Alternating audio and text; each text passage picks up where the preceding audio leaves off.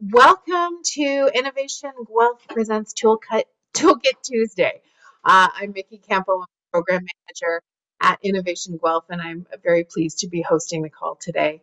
I'd first like to welcome our two very friendly American Sign Language interpreters whose time today on the call is graciously provided in kind by the Sign Language Interpreting Associates of Ottawa, or who we normally call SLEO. Kevin and Dean. So thank you for both joining us here today, and thank you to SLEO. While I'm at it, I'd also like to thank our corporate sponsors, Ernst & Young, Miller Thomson, Reese Informatica, Invest in Guelph, BDO, and Bonsai Growth. We're very happy and grateful for their support in everything that we do. So before beginning the session today, I would like to give recognition to the land that Guelph is on. We acknowledge that many others here today may be on different territory, so we invite and encourage each of you to give recognition to the land that you occupy today and every day. As we gather for today's event, we are reminded that Guelph is situated on treaty land that is steeped in rich Indigenous history and home to many First Nations, Inuit, and Métis peoples today. As a city, we have a responsibility for the stewardship of the land on which we live and we work. And today we acknowledge the Mississaugas of the Credit First Nation of Anishinaabeg peoples on whose traditional territory we are meeting. So today's webinar is called Learn to Pitch Like a Pro, and pitch coach Maven and IG pitch coach specialist Melissa Durrell will help us uncover the essentials of building and delivering a powerful pitch. Couple of quick things before getting started. In case you are new to Innovation Guelph, Holly mentioned this is her first Toolkit Tuesday. I welcome you to just a quick background on Innovation Guelph. We are one of 17 regional innovation centers in Ontario, and while we are located in Guelph, we actually serve the entire region of Southern Ontario, and we have a national program too. So we actually have clients in BC all the way to Nova Scotia, when most of our clients are in the Southwestern Ontario region. However, we do work with a lot of different companies all over Canada. So we have lots of different programs. I'd suggest you visit the website for more information or reach out if you have any questions. But you're not here today to hear about us. You're here to listen to Melissa and learn about pitch coaching. So I will absolutely pass things over to Melissa after I do a great introduction and tell you who she is. Melissa Durrell is the CEO of Durrell Communications. She is also an IG pitch specialist and works with lots of companies helping them raise money. She is known for her distinctive storytelling technique, which she owned at her former career as an award-winning Canadian broadcast journalist. She now uses her unique skill set to amplify changemakers through media training, crisis communications, executive communication, public relations, and media outreach. Grounded in Waterloo and inspired by the innovation tech sector, Melissa works as an investment pitch coach, and over the last decade has helped companies raise more than $500 million. She is an angel investor as well, and she coaches at several organizations and accelerators, including Innovation Guelph and the Accelerator Center. Melissa's passion working with entrepreneurs has led her to launch her second company, which is Roseview Global Incubator, and she works with international entrepreneurs through the Startup Visa program. So without further ado, I will pass things over to Melissa for the next hour or so, and I welcome you to write your questions in the question and answer box.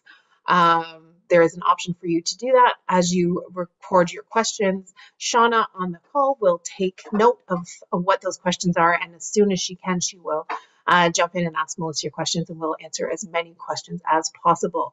And if you provided your questions in advance, we will also get to those. So, Melissa, it's all yours. Mickey, thank you. Thank you for that beautiful introduction too. Awesome. All right, here we go, everyone. Buckle up. We're in for a ride. I'm super excited to be with you today and to tell you a little bit how we're gonna Learn how to pitch like a pro. Mickey introduced myself, so let's not spend too much time on myself, but I was a reporter. I worked across this country, working mostly with CTV through Saskatoon, Ottawa, Toronto, Winnipeg, Sudbury. I know lots of cities are super jealous that I got to live in, but super fun and really enjoyed that time there. That's me on a stage. I just love being on stages. I can't wait for them to come back. But that was at Techtoberfest, pitch competitions. And so I wanted to put this picture on here because look, the world's opening up again. And hopefully soon, I've seen even this summer, we're starting to see some pitch competitions coming up. And so I encourage all of you to Google pitch competitions in Canada and maybe get yourself on a stage. You can sometimes pick up an easy $5,000, $10,000 if you win the competition, but it's also great word of mouth for your organization as you're starting to raise. And the more you practice your pitch, the more confident you'll be, and you'll be a pro in no time. So let's move on, shall we? So the first question that every single person should ask themselves when they're about to begin their presentation is, who is your audience? Okay, so not every angel investor looks the same. Majority of them, and I think probably we all can picture one in our minds, and they tend to be a little bit of an older gentleman. You know, many people are surprised when I walk into a room as an angel investor, as a younger woman. I like to say younger because I am compared to the older ones.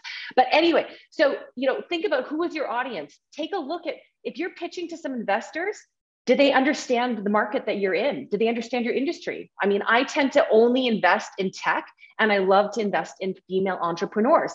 What other, and I'm just one angel investor, and there are hundreds of thousands of them across this country. So take the time to look at their current investment portfolio. What do they like? And play to what sort of things they like to see in an investment, okay? And so let's ask ourselves 3 questions. You can tell I was a former reporter. I like to ask a lot of questions. You'll see a theme here. No, but write these down. Who are you pitching to? So is it angel investors? Is it venture capitalists? Is it friends and family? You know, some of us will often start with a friends and family round. It tends to be a little bit easier. There aren't the same parameters around, whether they're an accredited investor or not. So are you pitching to friends and family? Then it's a little bit more of an easy pitch. Are you going to be on a stage where you know you won't be interrupted? So you're pitching to hundreds of people. Some of them might be interested in your product. Some of them might be interested in investing in your company. So what does that look like?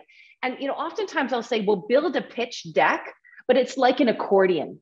And so we change that pitch deck depending on who you are going to be talking to. The other question is, why are you pitching? Are you pitching for money? Majority of you probably in this webinar are pitching for money, but sometimes we might be pitching for, you know, 250,000. That's usually sort of where we start. And if you're pitching for $250,000 and you've already raised 200, and so you're out there just sort of gathering that last bit of funding, maybe you're pitching for a bit of word of mouth. Maybe you're pitching for a CTO. Maybe you're pitching an angel for their network. So really get clear on what that is that you're pitching for. And what should you pitch? Now, one of the things I say, and remember this, if you remember nothing else from today, is investors are not buying your product, they're buying your company. They're getting equity in your company. And that's a very different thing. You don't have to sell them all the bells and whistles on your product. What they're interested in is what's over top of that product, which is your company. And that's what we're selling. That we're selling equity in that. And what that means is you might have one product today or 2 products today, but what's the vision of your organization? Okay, and that's really what we want to talk about, because they're buying into the vision, not just today, but in the future, those big financials that are going to be coming out years 3 and 4 as you grow and scale. So think about that. All right. So when we're putting down the idea of who we're pitching to, we want to write down who the audience is for your pitch. So let's think about, what is the biggest challenge that they have? Are they conservative or innovative? So you'll notice that some angel investors tend to stick in very, very specific spots, right? They like less risk, which is weird because typically angels tend to go in a riskier space, but they want something a little bit more conservative. And some of them are like, if this is a good idea and I see a potential for it, they'll write a $25,000 check. Now, those are the people you want to get to know better. But anyway, are they conservative or are they innovative? Are they money focused? And you'll know this from the Q&A that comes out after your pitch. Are they very focused on your revenue, their revenue streams? Are they focused on, some people are really focused on the environment. A lot of angels are really thinking these days about how we can solve some of the biggest problems that we're dealing with on the globe, around the globe. And so environmental tech tends to, some people say that's where I want to be investing right now. Social, right? So if you have if you're trying to fix a big social problem, affordable housing, those kind of pitches definitely tend to stick out. But if you're pitching to the right audience, so you really need to think about who they are, because when we write our pitch, we want to actually put in some language that addresses what that angel is looking for. What might be their biggest objective? Let's think about that. Is their biggest objective that maybe you don't have an MVP yet? Maybe, so there's a little bit of leeway time that's going to happen. And so maybe now is not the right time. I want to write you a check. Come back and see me when you've got your minimum viable product ready. So what are some of the objectives that they might have? And what's the biggest objective? Because if we can't get past that, then they're not going to listen to our entire pitch. So we got to keep moving forward. The idea behind a really great investor pitch is not that you give them all the information at once. It's that they essentially want to know more. Your job after your 12-minute pitch or 5-minute pitch, whatever the parameters are around the investment that you're doing, traditionally in Canada, angel investment pitches run 12 minutes. Now, there's a UK accelerator that I work at just inside London, and they do 5-minute pitches. So, you also want to be thinking about where you're pitching to. Some, VCs in New York say, if you can't do it in 5 minutes, I don't want to talk to you. So we need to know how much we want to pitch. And in those 5-minute pitches, it's almost impossible to get all the information in. And then what always drives me crazy is they ask all the questions of the stuff that you left out, right? That always happens. So don't worry, you're in a good space here. We all understand it. But in a 12-minute pitch here in Canada, when you're pitching to angels, we're not giving them everything. We're giving them enough that they understand what this company is, that there's actually a problem, what your company is going to do to solve that, and then how you're going to make money and what that financial situation looks like as your company grows and scales. Essentially, that is all you need to do. It's not brain surgery. Probably many of you are PhDs, MBAs, and this is just simple. So don't try to put it all in there. Essentially, we want them to understand your company and be able to say, I want to know more. And then we get into due diligence. And that's when we start to actually really open up the bigger conversation. Now, in the chat, I want everybody to put in, do you think people make decisions on emotions or facts? Let me just look in that chat there. Throw it in. I want to see people, what you think. Emotions says Janie. Okay, what else do we got? Anybody else? Emotions, Bronwyn. Oh, look at this. Everybody up, right? Both? Good answer. Emotions, emotions, emotions. I got Douglas here with the facts. All right, well, you're kind of right here. People make decisions based on emotions, and then they look for the facts to back them up. So if you're coming forward with a really factually based problem that your industry is trying to solve, you may not connect in with an investor in a way that they're going to be interested. So let's think about an emotional pull, right? And I'll show you some examples of that. One of the companies that I loved working with was a company called Views IQ Technology. And the CEO came to me and we were working on a 12-minute pitch. He was pitching to venture capitalists at that point. And he had sat, like many of you, when you're thinking about the things that you want to solve, the companies that you want to bring forward, he spent a lot of time looking at a microscope. But what he did notice was a lot of the times people were taking blood samples from hospitals, and then they had to send it to a specific doctor to have those blood samples read. So he was solving a problem where they were spending a ton of money, because FedEx, Purolator Courier, none of these are cheap, and time, because it takes time to take the blood sample, put it in the box that needs to be properly refrigerated, brought somewhere so that that doctor can read it, and then they can do their diagnosis. He thought that there's got to be a way for us to fix that timeline. So we created this Views IQ technology so that a doctor anywhere in the world can look at a blood sample and make a diagnosis. Great story, really cool company. But what we were missing was our emotion. And so what we did was we found baby Sarah. She was rushed into a hospital in Burnaby, BC. And they took her blood sample, and because they were testing Views IQ technology, a doctor 400 kilometers away in Vancouver read her blood sample, and baby Sarah is alive today because of Views IQ technology. Yes, it saves time. Yes, it saves money, but it's now life-saving technology. And you better believe that everybody that saw this pitch remembered baby Sarah at the end of it. Now, not all of us are going to be life-saving technology, and I totally understand that, but there's no reason why we can't have the problem that we're solving and have some sort of an emotional tug on the way that that angel investor is feeling, okay? So think about that. It's really about a great story. Now, your story shouldn't get in the way of your business, but it definitely should be a part of how you put your entire pitch together. Now, the best pitches are going to combine rational and non-rational information. So what does that actually mean? Well, rational is the kind of stuff, it's the pain, right? We're quantifying the opportunity that's going to be in your solution. Then your product is absolutely rational. It is a thing. What's unique is rational. Our brains can get around it. Your successes so far, your traction, what's in it for them, right? We always want an angel to understand what's in it for them. That keeps their attention and keeps them interested in what you're doing. And then the investments, and of course your teams, the skills and experience that they bring. Now the non-rational, which is the part that I really want you to think about, is make the pain human. I want to feel what's going on in your industry right now and how your solution is going to be part of that larger solution in your industry. The character of the team. When we talk about where you got your MBA or where, the fact that you worked at Ernst & Young, that doesn't tell me about your character. Using words like passion and experience, that's bringing that non-rational side to my brain. So it's that emotional feel to it. And why you? There's a real trend right now across our industry when we're talking about pitching to put this Simon Sinek why almost at the beginning of your deck. So you're talking about your introduction of your company, and then you talk about why you are the team that can bring this product to market. Think about it. Why you? Why not somebody 2 years ago? Why not, a competitor? Why is it you that is the right team and CEO to make it happen? And your personal enthusiasm. Everyone's got different speaking styles.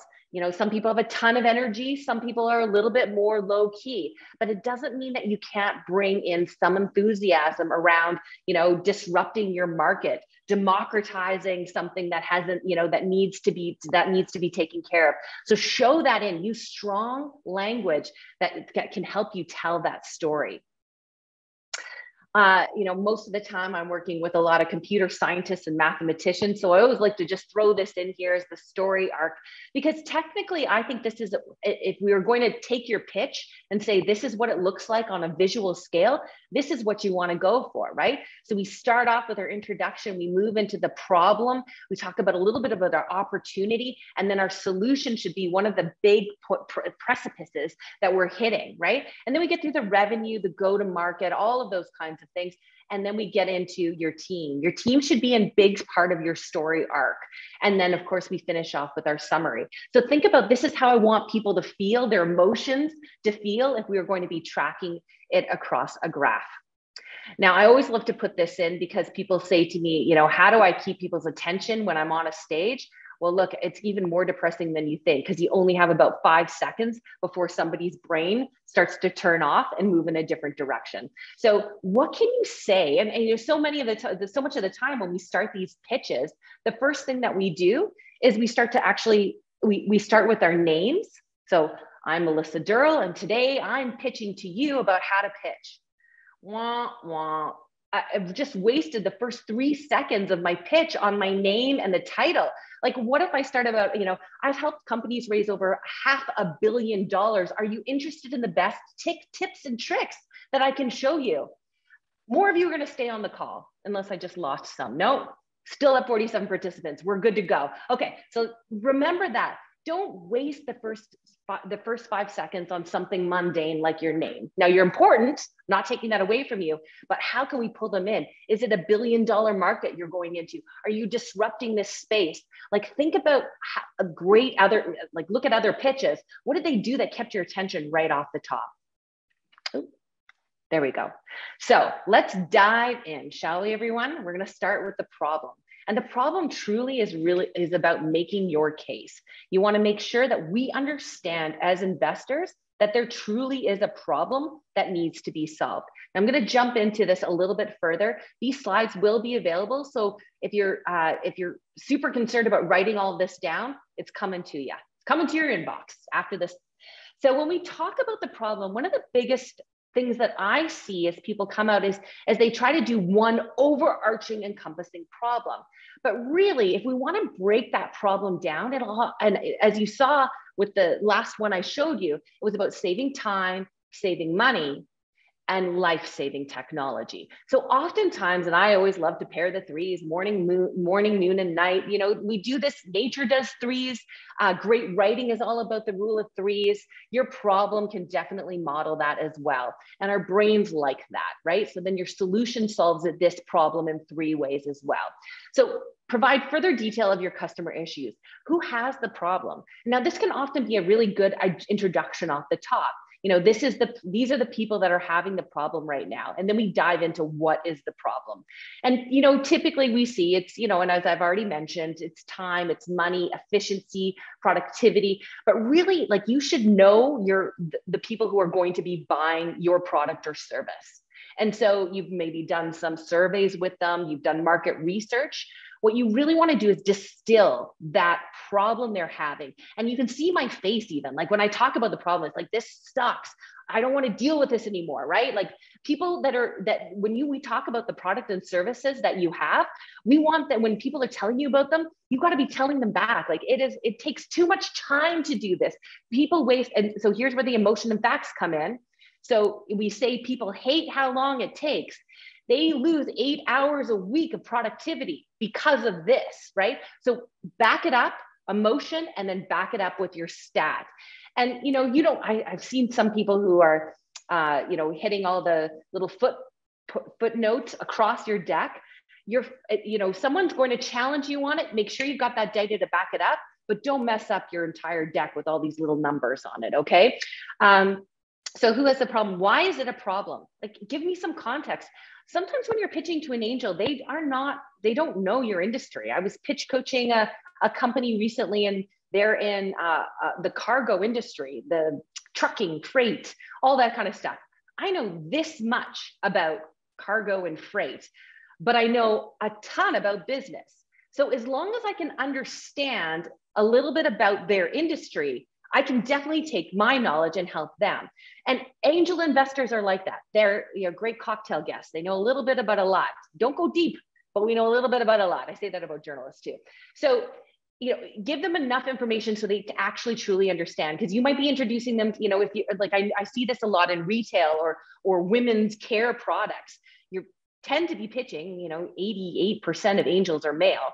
So you're pitching to a male audience about a female, maybe makeup or something along those lines. So they don't necessarily understand the problem. That's your job. Make sure you've got good emotion and stats that back it up, okay? Why do they need to solve this problem now? And of course, the emotional feeling to this, and we want to show some numbers to back it up. Make sure you got your you've got your stats. We really want them to feel that pain, which is where we go to next. The pain is really, and this is a great place to tell a story. And I always like to come back to like status quo. What's happening right now in your industry? What are people doing? How are they getting, how are they dealing with this problem? How are they getting around it? And make me understand that, because sometimes we can even use a character. Maybe it's a customer that you had that had this problem, and now they've got your product solution, and that opportunity is there for them to solve it. Be very high level, but tell a great story they're going to remember. Maybe introduce me to someone, and then maybe at the end I get to meet them again. Something along those lines. But really what we need to do here is make sure that they understand that this pain can be resolved because there's an opportunity, and that opportunity is your solution. All right. So what the biggest solution? Oh, yes. I just have one question. Is it beneficial to try and personalize the problem? It can be. So in the case of like, I knew this was a problem because it affects me, is basically, I do hear some founders saying that. I say yes, but then it has to go one to many. because it's anecdotal. Of course, you understand this problem because you've created the solution for it. So you can say that, and then, but what you need to do then is add on, and there are thousands of other people out there just like myself who have the same problem. So as long as you quantify it, as this is why I started this company, because I saw this problem, but I can tell you that there are thousands or tens of thousands or hundreds of thousands of other people that have the same problem and are looking for solutions just like myself. Okay, that's how we do that. Any more, Shauna? Can I keep going? Just a comment about a pitch recently.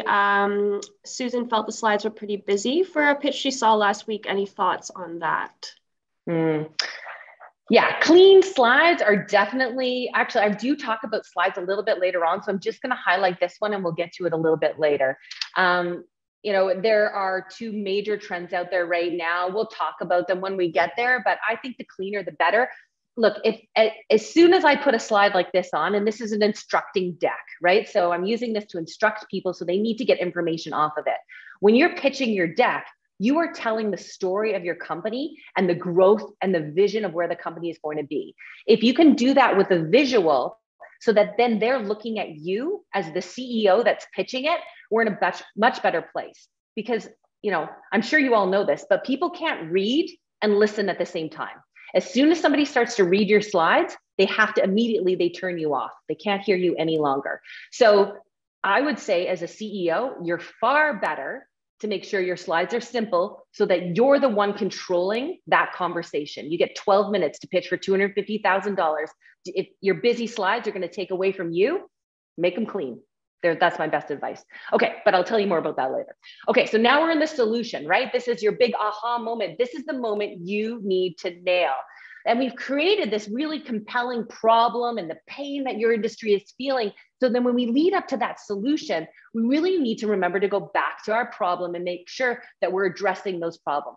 So here I have it that you're mirroring your problems. So if time consumption is a big problem that you're bringing forward, then you need to make sure that when you come up with your solution, that yours is time efficient, and prove it.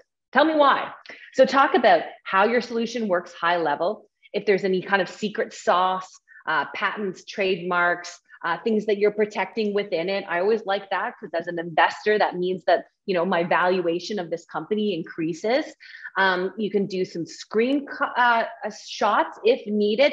I typically like to show if the problem was time, that yours takes less time. If it was about time, money, yours costs less, right? Like, so we're mirroring what we're putting out there. Graphics are great, and keep it less busy and avoid any sort of jargon or acronyms. As soon as you start to throw in an acronym, you're going to lose people because your brain will go back into its filing cabinet and try to figure out what that acronym is. Well, you just lost them for 5 seconds while they're trying to figure it out. And 5 seconds are precious, right? So we get through the problem. We've set it up beautifully. Here's our solution to the problem. And now we want to go into what our product or service is, because our solution needs to exactly showcase we get that this is the solution that's needed in our market, and this is how our product does it. I love diagrams here. Some people are putting up sort of the dash. If you're a software company, I'm seeing this a lot. They've got the dashboard up with sort of pointers of all the things. I've got to try to avoid it, but sometimes it really does showcase how, there's a company I'm working, a supply chain, and they do all the stuff internally. So, showing that dashboard and how clean it is compared to the Excel sheets and all the other things, which we said were a big problem in that industry, it just makes it a little bit cleaner. So, it's really, I'm going to give you some ideas here, but all rules are meant to be broken if it means that you can tell your story better. Okay. Now, what this product is, it gives you an opportunity to dig a little deeper. So, is it a highly technical product? Do we need to back it up with any other information? And oftentimes here, I like to see a little bit of what the vision is. So, most of the time we've created a beta product that's out there for launch. What are the next renditions? Where are we going to see it grow?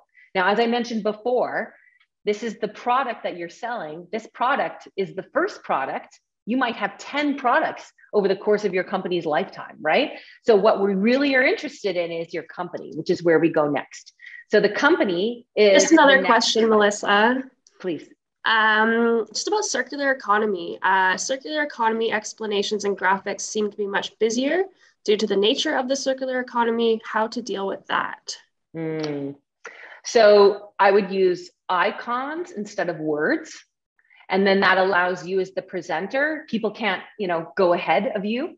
Because if you put up a big sort of roundy graph here, they're going to see it and then they're going to stop listening to you and they're going to try to figure out your graph.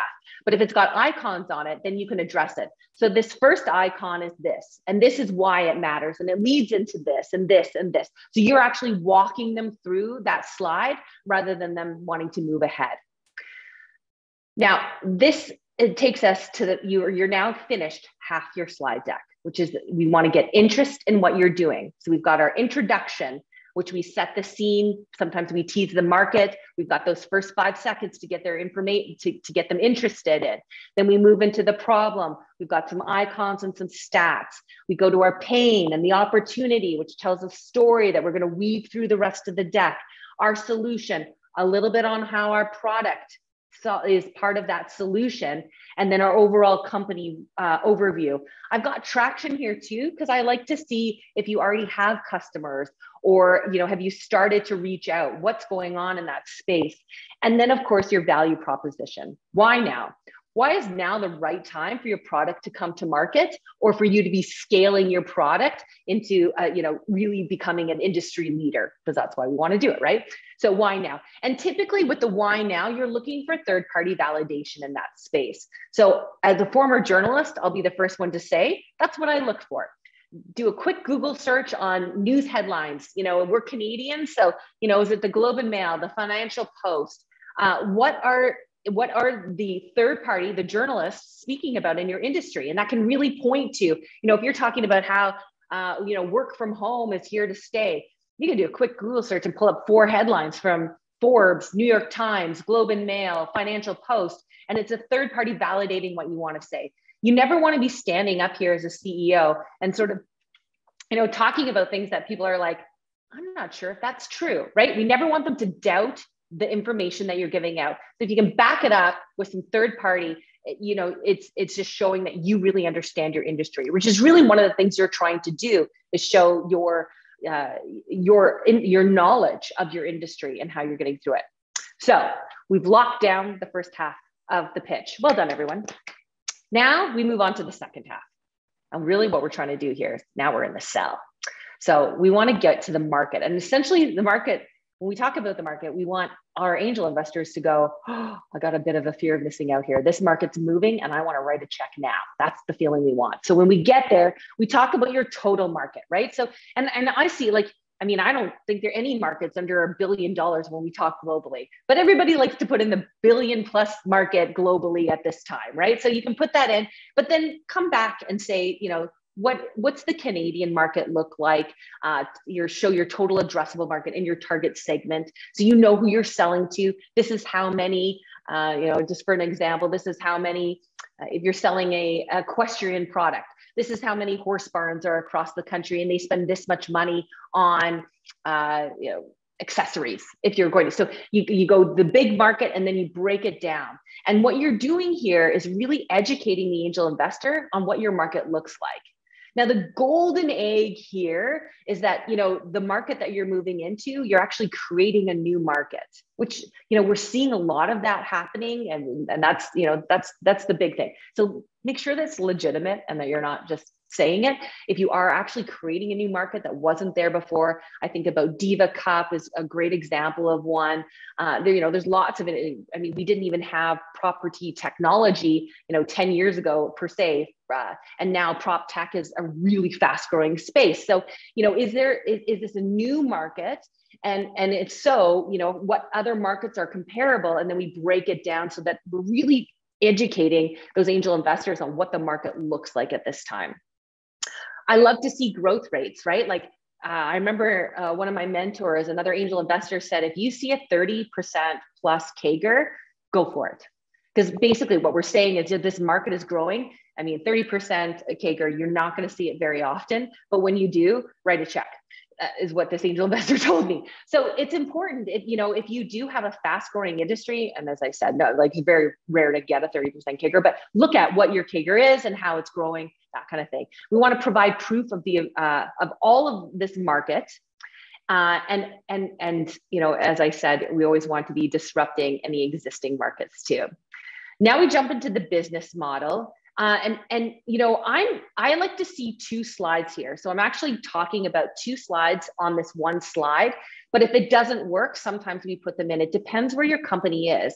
Really early startups tend to, we can put this one slide together. They are kind of different things, but essentially when we're showing what your business model is, that we're essentially showing how you're getting into the market, right? So you can combine them if you don't have a lot, but essentially what we want to start to show is that you've got that flywheel.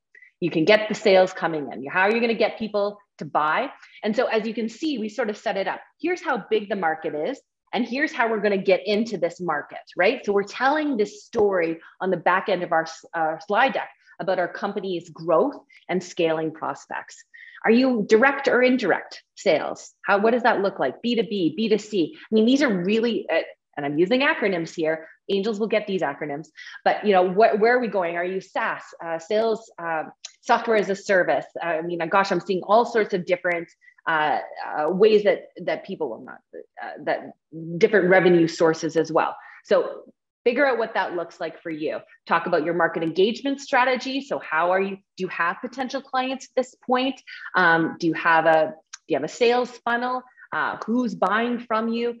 So any kind of describe your sales and marketing strategies. If I see another deck that says to me, we've got a website, we're going to do aggressive inbound and outbound marketing through an agency, I'm just like, blah, everyone does that. So when you talk to me about getting into the market, show me that you understand this market and how you're going to talk to the people that are going to buy your product. Okay. And, typically, of course you're doing digital marketing. So don't waste my time on status quo. Tell me what you are actually doing that is going to make a difference. And yeah, if you can show your pipeline, that would be awesome. And it helps if I recognize some of those. So if you got a Canadian Tire, a Sobeys, an LCBO, like throw up those bumper stickers of the companies that you're working with, because it matters. All right, on the next slide here. Okay, so we've talked about how big the market is, how we're going to get into this market, and then the next slide is how we make money in the market. This is an important slide. And remember when we thought about at the very beginning, what are the questions some of these angel investors want to know? Many of them are waiting for this slide, probably pretty impatiently. They want to know how you're going to make money. And they all know, their stuff. So is it SaaS? Is it a service? What are you selling? So, how do you do it? Do you have multiple revenue sources? If you do, what are the top 2? Are you priced competitively? Many times when I'm sitting in an angel meeting, one of the things, like, I don't know whether the price you have is good. So I might even do a quick little Google search to see what the competitors are pricing at, to see if you're competitively priced. So, it's good to always have a little bit of context there and help the angel along with it. This is one where you tend to spend a little bit more time because this is a really good space for people to understand how you make money. Also, too, if you're pointing to a couple of, if you're looking at a licensing model or something along those lines, you don't necessarily have to price it out if you're at that early stage, but you can just tease it a little bit to say that revenue source will be coming online.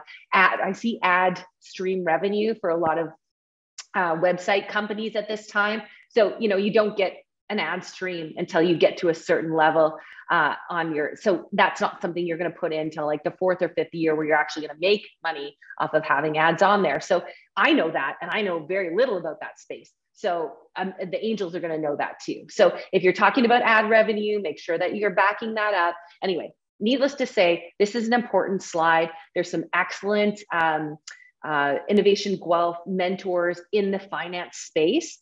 And I highly recommend working with someone on how you price and how you talk about your revenue sources, because it's super important. Because as we move on, we get into the financials. So that revenue that you're saying, I'm going to make this much revenue and I'm selling into this market, and financially, this is what this looks like over the big picture. Now, as an investor, the first thing that I look at when I'm looking at financials are, when do they break even? Right? So, you're usually looking about we used to see 5-year financials, right, Mickey? It was hilarious. 10-year financials. No one's putting that in anymore. We're seeing like 3-year financials. What I am seeing is people are doing like Q1 and Q3 per year, Q1 and Q3 for the second year, and on and on. So, but we are definitely chunking it in. And I think, pandemic made a lot of sense. Inflation's definitely impacting the way our financials are looking these days. So it's okay if you want to be a little bit more conservative with your financials. I mean, frankly, everyone's making over $20 million after their year anyway, right? Those are our big goals. So have at it. But you need to be able to back up your financials. And when you get into due diligence, if the angel says, I want to know more, you're going to have to open up your books. And if they don't make sense, they're going to walk fast. So if you are putting some big numbers out into the future, make sure you can back it up. Expenses, that's good. I mean, I always want to know, are there expenses? Are they going up slowly? It tells me a lot about what the CFO is thinking. So you get a lot of insight in when we're looking at these financial slides to see, what kind of organization is coming at is looking for this kind of investment from me. I also like to see a CFO, because as an angel investor, I don't want to be dealing with the CEO when I'm transferring money and I'm getting documents signed. I want to know that they've got somebody in there that understands the stocks, the equity, all of that kind of stuff. So I always I look for someone who is either they've got a fractional CFO or they have someone working with them that's going to be managing this stuff as we move forward. And so, okay, so I'm going to, actually I won't, I'll go competition. Okay, so the next thing we want to talk about is, who are you competing against? Now, this slide flies all over the place. And typically, if you're in a very competitive industry, you might see this competition after your product slide. So you might show here's the problem, here's the pain, here's the opportunity, here's our solution, here's our product, and here's where we fit in with the competition.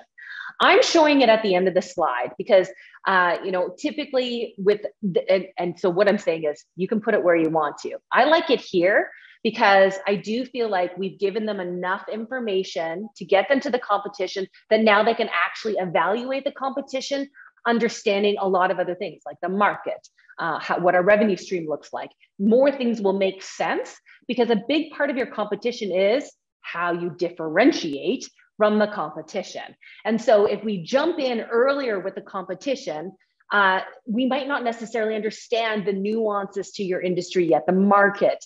And if you're differentiating on cost, I haven't even seen how you're going to make money yet. So I can't actually come up with intelligent answers or be able to understand what you're trying to tell me. So competition slide comes after financials the majority of the time, at least as I like to see. Show your key competitors. Some people say, well, there's hundreds of them. Right. Pick 4 or 5 of them that you can really differentiate against. Okay. And so, if you should be differentiating in a couple of different ways. Maybe it's different with different companies. So what do those look like? I love to see the company's branding. It's a good indication for me to say, has this company spent enough time on its branding? What other kind of branding is out there in the market? Are we going to stand out? If I give this guy a check, or girl a check, am I going to see this company stand up against the competition that's out there? I always like to hear a little bit too about what's going on. You've told me about the market, but this is the place where I like to hear this company just got valuated at $2 billion and became one of the first unicorns in our market. This company just did a $20 million Series A VC round out of Silicon Valley. So what that tells me as an angel investor is this is a growing industry, that there's interest in it. And so if you can give me some numbers around that, of course, we all have FOMO. We're like, is this going to be the next unicorn, right? Like every angel, we get really excited when we see companies. Give us the information so that we don't have to be Googling. We will Google after, but give me some of this information. Now, typically on a competition slide, you've kind of got that XY axis. So you're really differentiating on 2 major things, cost and time, and you always want to be in that top right-hand corner, or you can do a table. Tables are busy. but it allows you to differentiate on several different areas. You can differentiate on, up to 6 or 7 or even 8 different things if we look at how busy that market is. Those tend to be a little bit more mature markets. Can I interrupt you briefly? Talk to me, Shauna. A question about competition. Do we highlight monies that they've raised? Yes. If it's impressive. If it's impressive. What do they say? Where the money goes, focus flows. Where the money flows, focus goes. There it is. If I know that money's going into an industry, I'm going to be a little bit more focused on what's happening in that industry. And if you happen to be giving me a company that's going to be playing in that space, I'm interested. So I think it's a really good idea to showcase if your company is doing something or that other companies are starting to raise. It also shows that, if they're raising, they're still in an early phase. If it's smaller amounts, like under 10 million, it means they're gearing up, they're starting up. So for you, that means you're in a new industry that's starting to raise, right? So yes, I would definitely do that. Oops. So your team is an interesting one. Sometimes I see team at the very beginning, and you'll see this with a lot of how can I put this? Founders that think a lot of themselves. They like to put the team slide off the top. They want to showcase their chops. And I think that that's okay if you can back it up. If this is your 4th startup and you had a multi-million-dollar exit on your last one acquisition, then, I think that definitely showcases that you've got, I'm interested, right? We've got that first 5 seconds. Maybe tell me that off the top. This is my 3rd company. My last one got acquired for $20 million. I'm really excited to be starting the next one, and I've built an incredible team to do it. Here's the problem we're solving, right? So that's a really good intro that's going to get me interested. However, I like to think of this as one of our big, big climaxes, your team slide, because I'm investing in your team. And actually, they did a really interesting survey a couple of years ago about why angel investors invest. And one of them is community values, right? They want to grow jobs and their local economy. But the other thing is they invest in a team.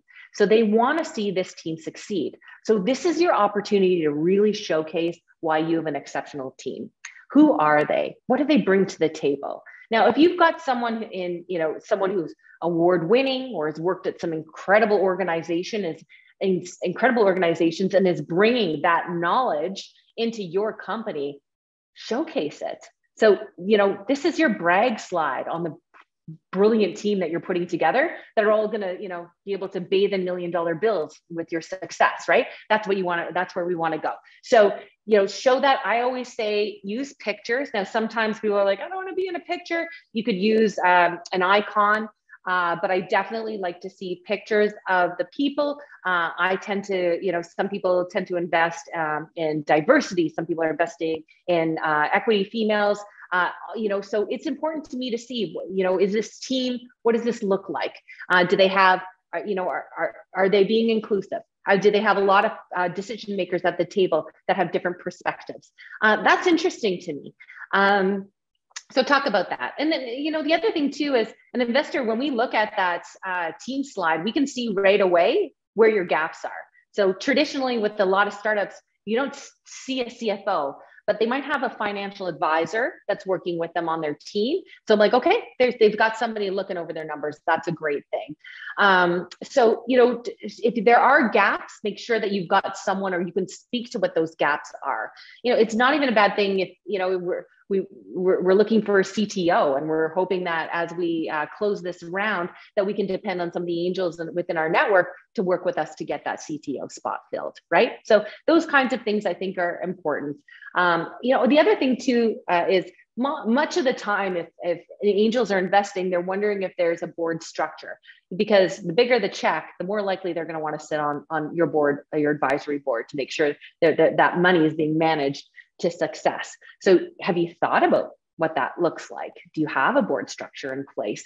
So, you might not necessarily have to say that on your team slide, but definitely have that in the back of your head, because someone's going to ask you that, maybe not in the Q&A, but going down the line to that due diligence. And then we're asking for money, right? So did you have a previous investment? Did you do a family and friends round before you went into this angel round? What did that look like? How much equity is still left in the company, those kinds of things. Now, what kind of deal are you offering, a safe?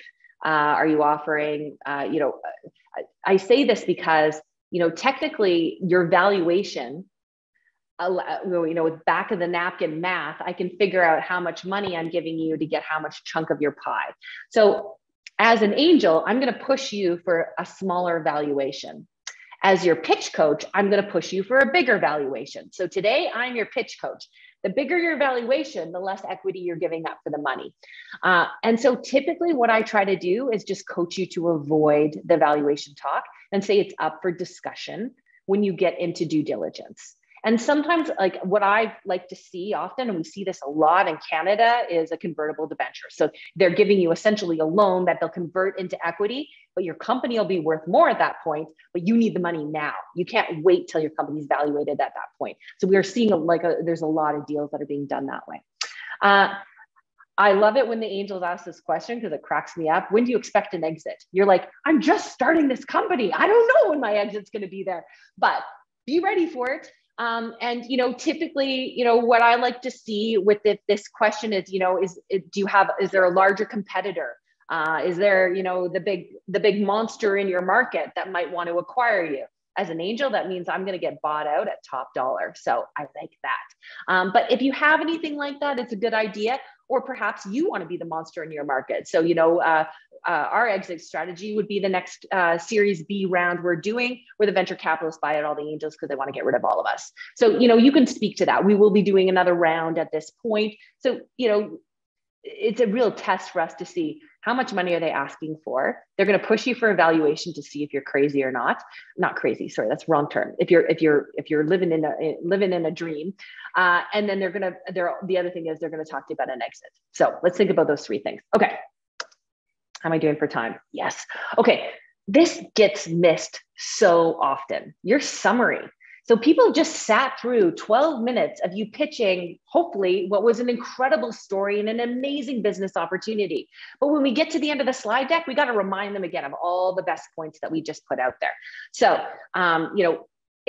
make sure we remind them there's a real problem in our industry. And we want them to have fear of missing out on this market opportunity. There's money to be made, right? We go back to the first questions we asked when we started to build our deck, which is what kind of investor, who's our audience, what kind of investor are we pitching to? And I would say in this summary, it will change as you pitch to different people. What matters to them, remind them at the very end. If they're money making angel, then you remind them of the money that's going to be made. If they are an environmental, social good kind of angel, remind them that this is going to change people's lives, right? So that's the kind of stuff that we want to get to at the very end. And then I always traction is the best. If you've actually got some money, you're making some money in the market, remind them of that again, because they might have got caught up in your revenue stream and a few other things. But at the end of the day, you're bringing money in the bank. Well, remind them of that. And then if you have a big vision, I always feel like for me, I get so excited about the entrepreneurs that have this big idea. So this, we're starting here, but this is our bigger opportunity. Share that with me because, as an angel, we're basically getting married. We're getting married for a couple of years and we're going to be sharing this asset together. So I want to know where the direction you're going. And if I like it, I'm far more likely to move into due diligence with you. What we want at the end of this pitch is for them to say thank you and when can we meet again, right? We want to get to that next call. So I'm just going to wrap all this up again. So there's two big slides here. The first one was the interest that we're getting, and now we're marketing we're marketing our company. So just to run through it again, the market size. So how big is our market? What's our business model? What is working? How does this work? Our go-to-market strategy, how we're going to get into this market. How do we make money in the market? Here's how much money we're going to make in the market. Here's who we're competing against. Here's our amazing team that's going to kick butt as we do it. Here's how much money we need to make these goals happen. And then I'm going to remind you one more time of how amazing my company is, and then a big finish. I always like to say, you want to drop that mic like Barack Obama. Okay. So I talked a little bit about how I was going to tell you about deck design and timing. So one of the things that I traditionally do when I talk about timing, and this is for the more polished presenter. So you've got your pitch deck done, you've worked on it, we've got together all of the great elements that are going to make it a great pitch deck. And then they say to you, you know, you only have 12 minutes, we cut you off, or you're going to be on a stage and they're going to cut you after 5 minutes. So what I like to do here is I start to actually do splits. So I'll work with companies, because I've got tons of papers around here where I'm doing the splits, the pain on opportunity split, the solution split. And I'm looking at how long you're spending on each slide. Typically, I don't like, if I'm doing a 12-minute pitch, you should never spend more than 12 minutes on a slide, or 2 minutes on a slide. And the other thing that I do is you want your end to be so compelling, right? Remember that graph we had? So oftentimes I'll say, okay, we need to be getting into that team slide at 9 minutes and 30 seconds. So oftentimes I'll have my founders with clocks all over the place so that they can look down at the clock and say, okay, I'm going to need to speed up, or I'm going to have to pull a paragraph out of this one because I need to make sure I'm not rushing at the end. Your presentation is so important. You want to make sure that you're speaking clearly and concisely so that the angels are understanding what you're communicating. If you were talking a mile a minute, and hey, I get it, I can talk really, really, really fast, but no one understands me. So the slower I speak, the more likely you're going to be able to process the information I'm putting out there. Well, the same thing goes with a pitch. Now, you guys all kind of understand the direction that a pitch is going. Maybe you even have your own pitches. But for an angel investor, they're hearing about you once, first time. They don't know anything about you. They don't even know your company name, or they might have a little bit of background information, not a lot. So that 12 minutes is golden. Speak slowly, tell the story, be emotional. And if you run out of time, you don't want to speed up at the end. So make sure you've got a few little things in there that you can cut so that you can really land that at the end, okay? Then we get into deck design too. And as you can just see. Just a question for you before you move forward. Talk to me. Should we use a summary slide in a 3-minute pitch, or is that only for presentations that are 10 minutes or more? Correct. Yep. Good instincts. But what I would do in a 3-minute pitch is at the very end, I wouldn't do a slide, but I would do it verbally. So I just remind them one more time, we've got an incredible market and an unbelievable team that's, you know, an unbelievable award-winning team. And we have 15 customers in our pipeline, and we made $100,000 in revenue last year. We are blah, blah, blah. I'm Melissa Durrell, and I'm looking forward to answering any questions, right? So you might just do a little wrap at the end, but you remind them of your highlights, but I wouldn't put it on a slide. So none of us can read this. 12 points, 12-point font. 40 is not bad, but it's still a little bit like a little less. I like the 72. One of the things I say to people is create interesting slides. They should be visual and compelling, but they shouldn't take away from your words and you as a presenter. And really, I gotta give it up for Amelia Earhart. The most effective way to do it is to just do it. I hear so many people, like they're writing, they're creating pitch deck after pitch deck. Sit down with a pitch script and write your script first. Then you're not driving a graphic designer crazy because you're changing your graphics all the time. Write your pitch first and then move on to the deck. And then I'll leave you with the presentation around it. Like, I love to play with these numbers, 7, 38, 55. Most people are like, what does this mean? Well, when you're standing on a stage, or when I'm speaking to all of you today, the elements, what you're judging on good communication is 7% is on what I'm actually saying. 38% of what you're judging me on is my voice and my tonality, and 55% is on my body language. So think about that. If you spend 38% of the time on working on your writing, and actually, let's just flip that around. 93% of the time we spend working on our deck, heads down, we're typing away. And then we spend maybe 7% practicing. If you can even get that to 50-50, you're going to see a drastic difference in the way that you present. Because I promise you, the more you say your script out loud, the stronger you get at presenting. And so for people who sit there and look down at their scripts, this is not going to help you. So practice out loud. And then I'll leave you with this one thing, because you're going to get a ton of advice. And I think Innovation Guelph does a really good job of giving you a ton of information. But at the end of the day, you're the CEO. So I want to empower all of you to say, no one knows your product or service better than you. So take advice throw out the stuff you don't like and take the stuff that you do like. But at the end of the day, none of us mentors or specialists are the ones that are going to be, we're not the CEO of the company. That's you. So you have to be confident in who you are and what you do. Keep calm and go practice. And then a lot of people get a little bit of anxiety right before they get on a screen. And so one of the things that I used to do before I'd anchor the 6 o'clock news is I would take 10 deep breaths. What this does is it actually slows your heartbeat down, right? So when you get that adrenaline kick, your blood's pumping, you take shorter breaths. So if you take 10 deep breaths, you can actually slow your body down and it'll allow you to present better. The other thing that I do is when I'm memorizing a PowerPoint presentation, I'll start on my last slide. So if I'm memorizing, I'll memorize my last slide, 10 slide. Then I'll memorize my 9th and my 10th slide. Then I memorize my 8th, my 9th, my 10th. You get how this works. What that means is you actually get stronger when you actually present 1 to 10. You're stronger at the end than the beginning. Most of us do this the other way around. It works with neuroplasticity. So you're rewiring your brain to get stronger as you get to the end, which is really a great way to have it memorized. And then also to be able to pick up anywhere somebody's like, oh, bring me to your go-to-market site. Right away, your brain's like, remembers exactly it. And that is my pitch. So I'm going to stop sharing. And I think I've seen a few little questions coming through. I'm happy to answer any more if there are some. Thank you, Melissa. That was so informative. I know lots of people got lots out of your presentation. Oh, good.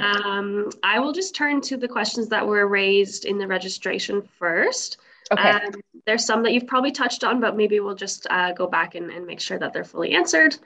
So the first question, when do you know it's the time to receive more investment?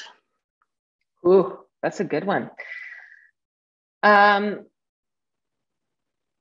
There's a lot of different ways to answer that question. When you're getting investment, you're giving up equity in your company, which means you're now, so if you haven't had investment in the past and you're looking for, if you're wondering if now's the time for me to get investment, knowing that this is no longer your little company that you can do little things with.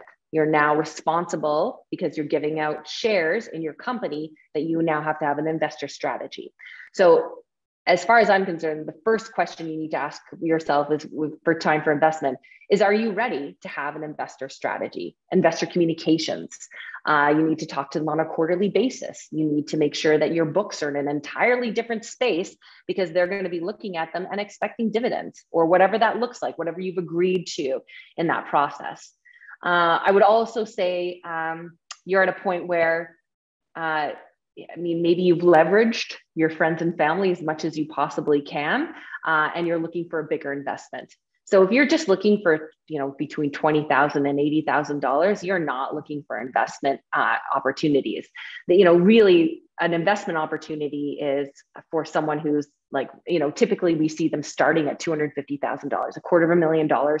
And that $250,000 is going to take your company from here to here. I'm not interested in companies that are going to make a little bit of revenue. I would say, I think I can speak pretty confidently for most angel investors. We are in it to make money. And so I would say, I think, time for investment, are you wasting my time as an angel? And you don't want to get that reputation either. So you need to be prepared. There's great investments. I know, Nikki, we've talked about this in the past too, knowing whether you're ready for investment. Well, let's talk about where you are in your company right now. What are your growth goals? Can you take your company to that next level? Which, does it mean, do you need to invest in some new technologies to get it there? And that investment will allow you to grow to an entirely different revenue space. Yes, now's the time for investment. So that big chunk of money, which also means you're giving up a chunk of your company, is going to get you to that next space. That's the time for investment. But knowing that you're now opening up. So I take my hat off to people who are bootstrapping their companies, because you're keeping all the ownership. There's, and I applaud you, because I work with a lot of tech companies that are like, how soon can I get investment?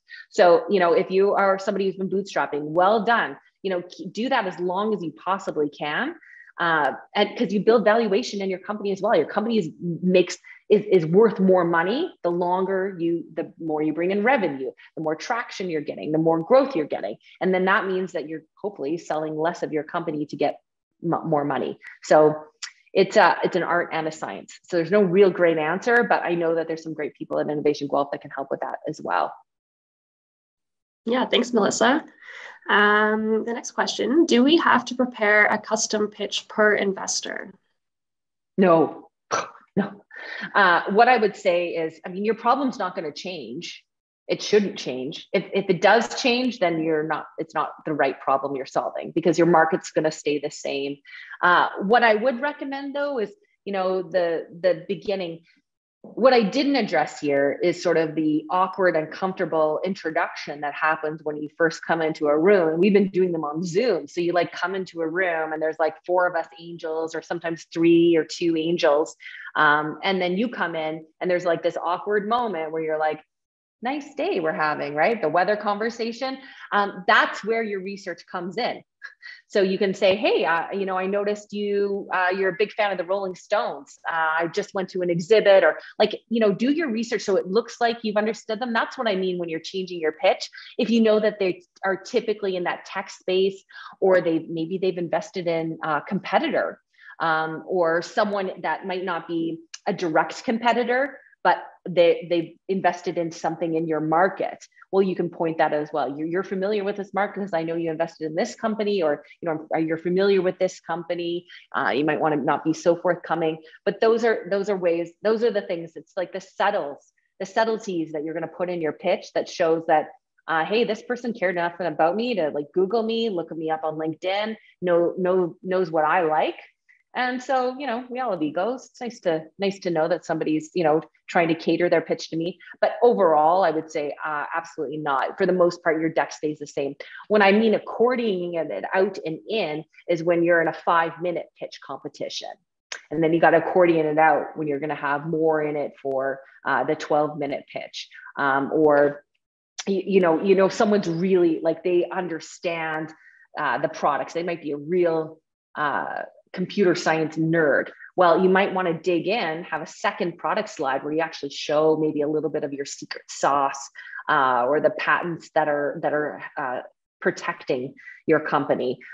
They might get excited about that. So you might have a couple of little slides. I mean, almost every founder I know has their deck and then has about 10 slides underneath it, which is their appendix that they just fly up. Thanks, Melissa. You're welcome. If there are co-founders, do you recommend one-person pitches in a 5-minute pitch, or both? Well, you don't even have to stop. You stop talking. One-person pitch, always. I don't know where this came from, where people thought it was a good idea to have the mic handed off between people, but it's disruptive. It also takes away from your presentation. It is, and as I think I said to you before, all rules are meant to be broken, but I will tell you right now that 99.9% of the time, it should be one pitcher and one pitcher only. Sorry, Shauna, I get excited about that. No worries. And pick the best one, right? So typically founders have different things that they're great at. If you've got a male, female founder, you might have, typically, where can they be most advantageous? So, I would say I would lead with the female founder if you can. But I'll leave it up to you guys on who's the better presenter. But the other founder will be there and can answer questions. Okay. I do have quite a few more questions for you, so I'll just keep running them off. Okay. Love it. Based on your experience, did you think of putting up a template presentation to investors for general use on which to build and to customize for one's application? Say that again? Yeah. Based on your experience, did you think of putting up a template presentation to investors for general use on which to build and to customize for one's application? I'm going to make sure I understand the question. That you have a template of your own pitch, and that you would customize it for depending on where you're pitching. Is that what that question is? I believe so. Maybe Ben could provide a bit more input and then we can come back to that one, if that's okay. Unless you're reading it now. Or he's asking me for a template, maybe? Oh, okay. Okay. Yep. Okay. I'll move on to the next one. As an exit strategy, could you pitch a potential acquisition to a competitor giant who can exploit your patents better without sounding too desperate? No. Okay.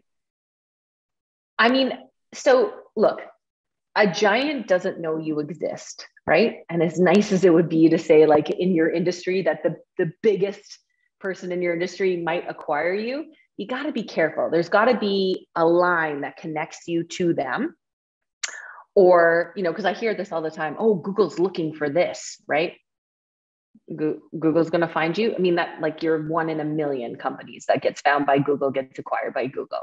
So careful if you're drawing that line. You're going to have to be a little bit, there's actually going to have to be some facts there.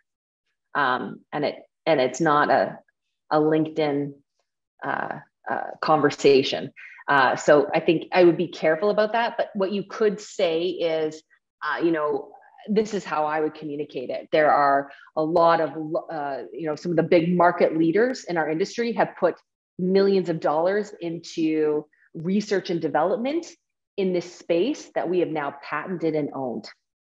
So there's a potential for us to work with them or potential for acquisition. But right now we are focused on growing this company and scaling it. So that's how I would address that. It's all in how you communicate. Great.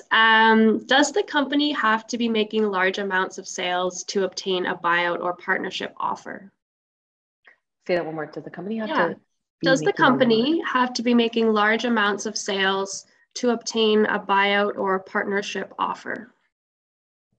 I mean, no. It depends on who wants to buy you. I mean, they could be just interested in your patents if you have them. They could be just interested in, I mean, HR is massive right now. So they might just be interested in your workforce, for goodness sakes.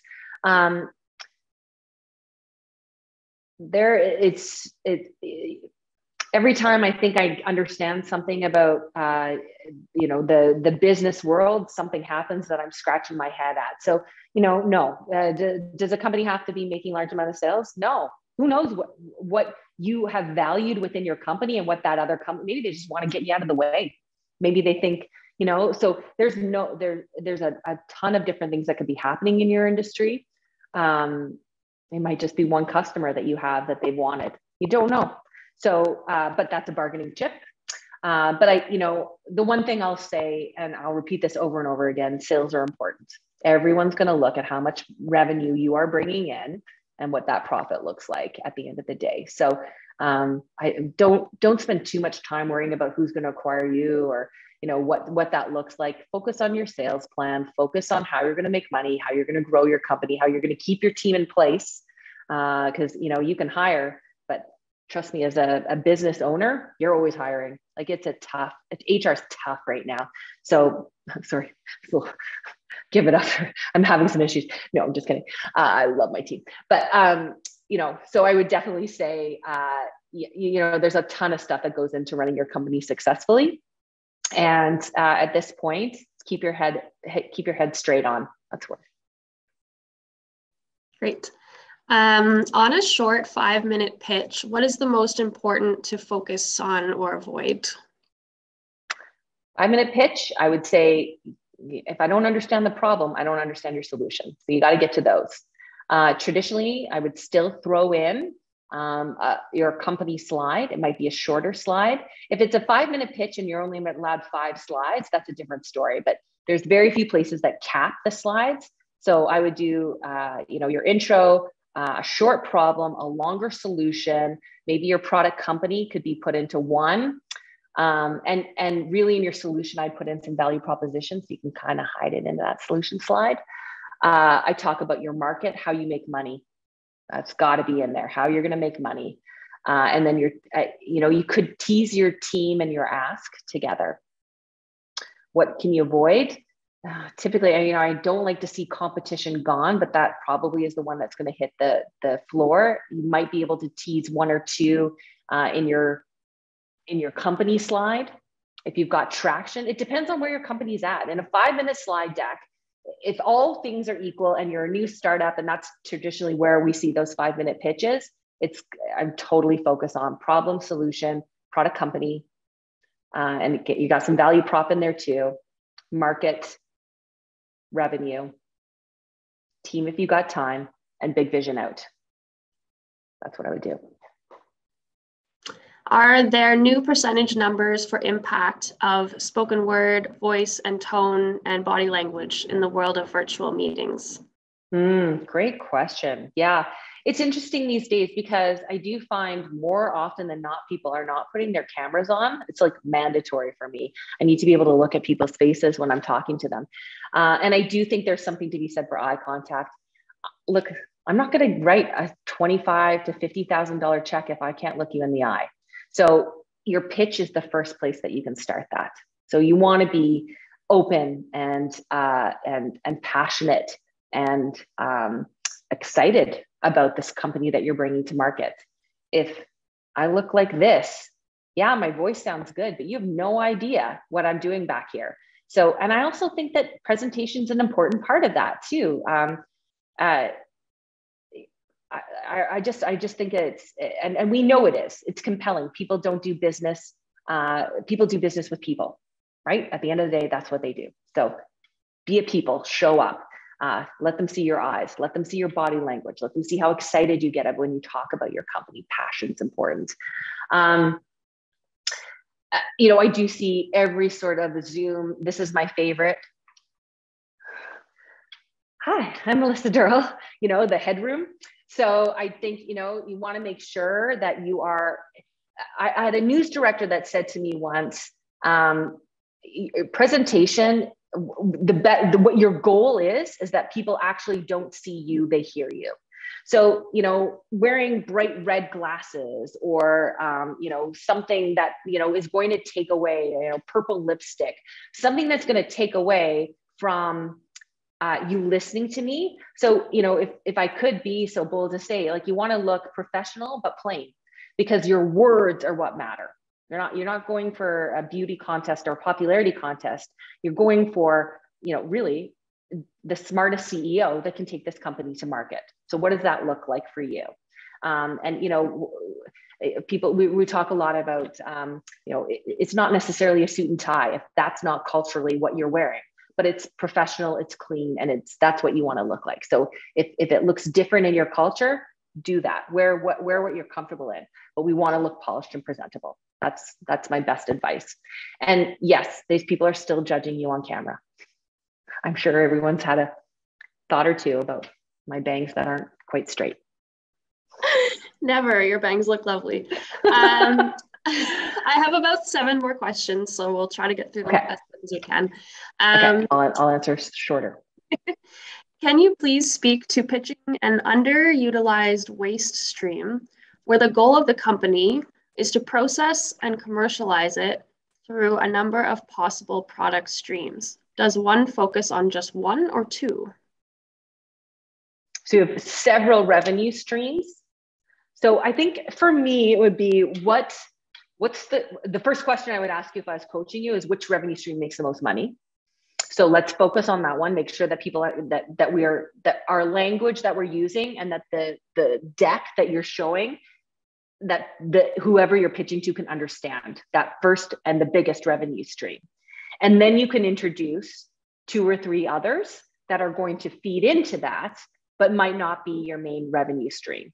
Because most companies, it's not 33, 33, 33, right? Like you're typically looking at, you get the majority of your revenue from one space, and then you might have a few others. So tell me about the majority one, because at the end of the day, when a pandemic hits, that majority revenue stream is the one you're going to be counting on, right? So what does that look like? And then you can talk about other ones. And I always like to say too, like, where's the growth too? So, there might be a service or product that you're thinking about, And that might be something you tease in your revenue stream to say, and this will be coming along over the next 3 years, which will take us to that next level. Maybe you have to be bilingual. Maybe you're adding in new languages to get to other countries. That'll allow you, well, maybe not new, never more revenue in a space, but so that's not revenue stream. But anyway, you know what I'm saying?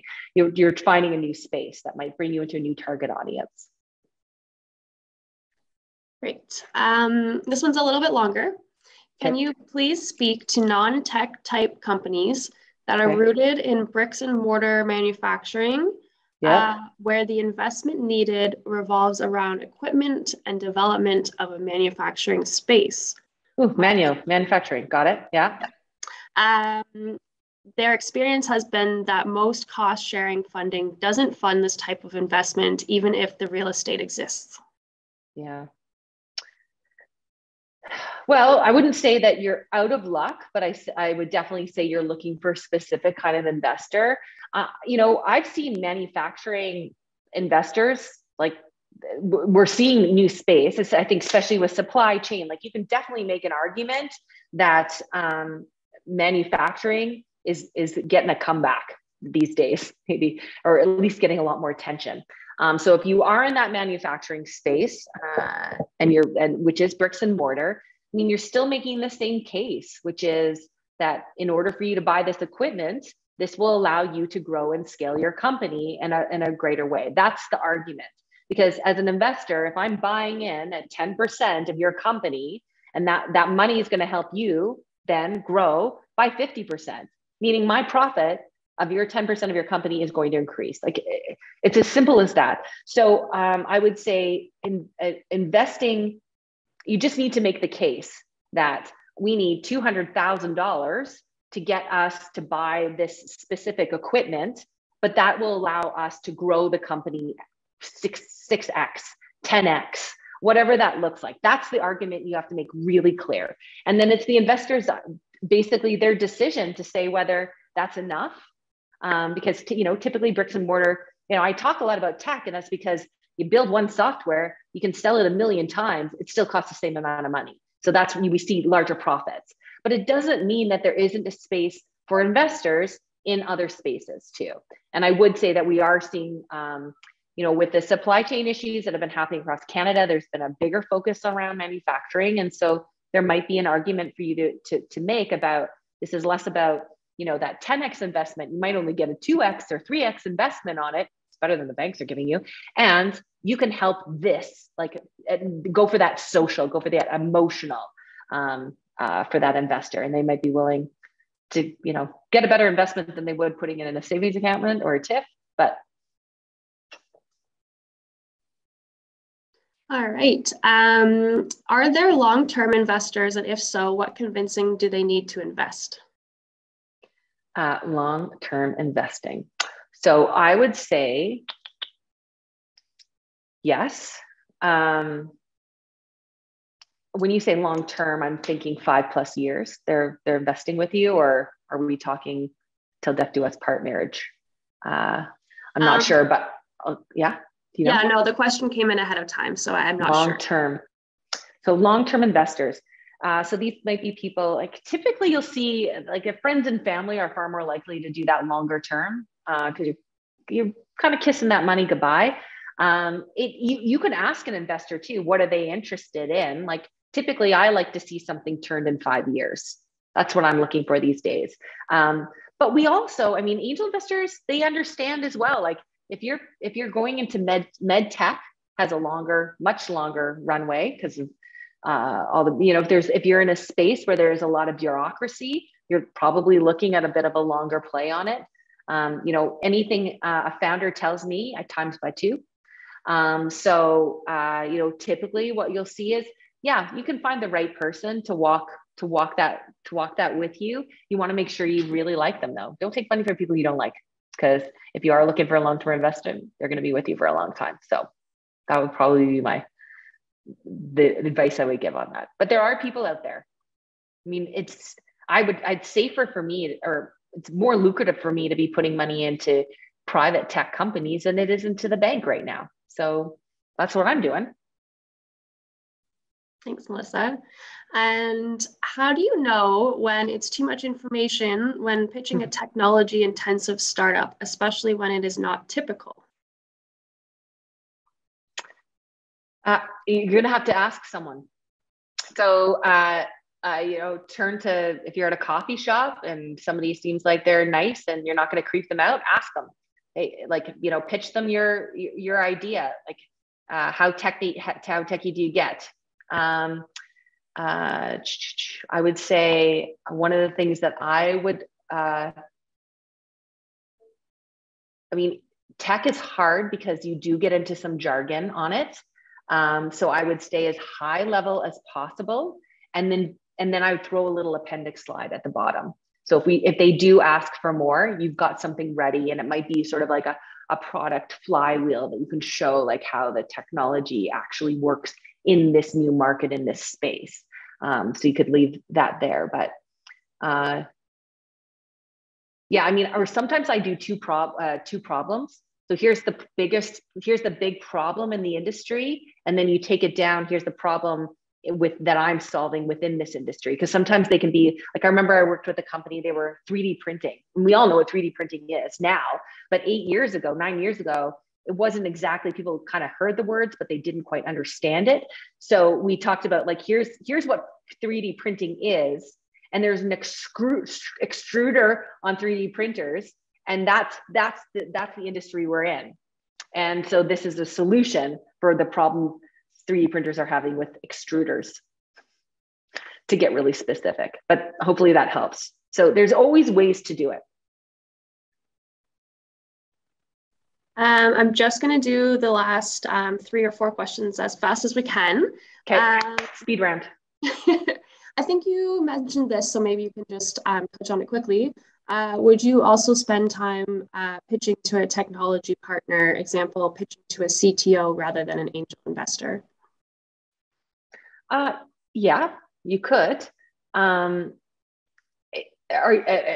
premise is that you want them to join your team to help with CTO, then yeah, this gives them a really good idea. And oftentimes as startups, we can't afford to give the CTO a full paycheck that they would expect. So you might have a little bit of equity along with that CTO. So you might say, and I'll offer you 5% of the company and this kind of salary as we move forward. So they've got skin in the game. They might they'll hopefully stay with you longer too. Good retention strategy. So yeah. All right. Should I have multiple pitches at the ready for different audiences? I think all you need to do is build a strong 12 to 20 slides that really tell your story, and then you can accordion them out and in. And your language can change. Yeah. Do you have any tips for how you combat nervousness? A couple of things. Make a fist, put it into the palm of your hand, push as hard as you can for 10 seconds. What this does is it makes every muscle in your entire body constrict. When you release, your muscles have to relax. So it's a great way to give you that like little, a little spring in your step right before you start your pitch. 10 deep breaths. Practice is everything. So with some of when we're doing like a Series A or Series B, and we're pitching for like big bucks with venture capitalists, sometimes we'll even go as far as like putting pictures on the wall so that I'm staring at whoever I'm coaching, my CEO, we're looking at these pictures and we're making sure he's making eye contact or she's making eye contact. So there's a different ways, and then pitch to your mirror. Keep for you, it's about this language has to just be on the tip of your tongue. And then you'll be less nervous. One last question, just on your view on pros and cons of Zoom background options. So between the virtual still background, a video, blurring your background, having your logo, all those different options. This is a tough one. I'm not a fan of the backgrounds.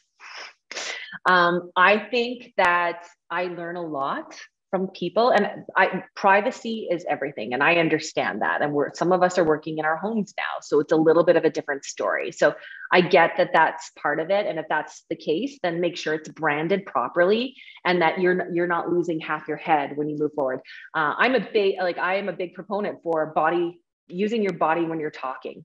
And so I find these virtual ones, like my arm is gone half the time, or I've got a little hand coming out of nowhere. So I'm not a fan of them. Dress your background to be who you are as a CEO. So, I mean, I've got my communications books in the background. I've got headlines from my clients surrounding me, a plant that needs water.